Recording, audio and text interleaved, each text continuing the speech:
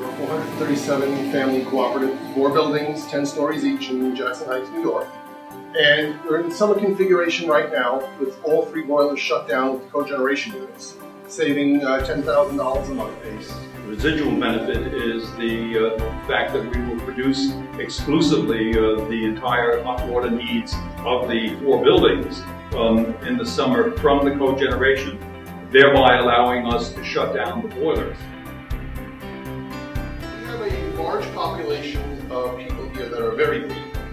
They're interested in the environment, they're interested in renewable sources, and when I told them the amount of carbon that these units would take out of the waste stream, so to speak, by being able to shut our boilers down for the entire summer, plus taking a good percentage of the thermal load off the boiler, everybody was more than behind.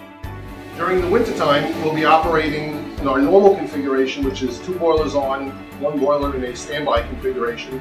Preheating the steam is going to save us approximately, by theoretical calculation, 30% of our heat load. I saw what Ed was doing with this project. I was really impressed with it, and I wanted to help Ed take this to other buildings. The savings are very substantial here. It's going to cut electricity use by 50% and save at least $250,000 a year.